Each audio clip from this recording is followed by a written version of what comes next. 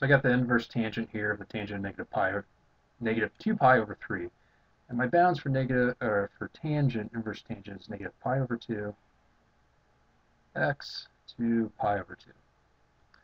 So this simply means that I'm going to have a problem here because negative 2 pi over 3 is equal to, I divide this up into thirds, so there's negative pi over 3, and here's negative 2 pi over 3. This is out of my bounds for tangent, which is negative pi over 2 to pi over 2.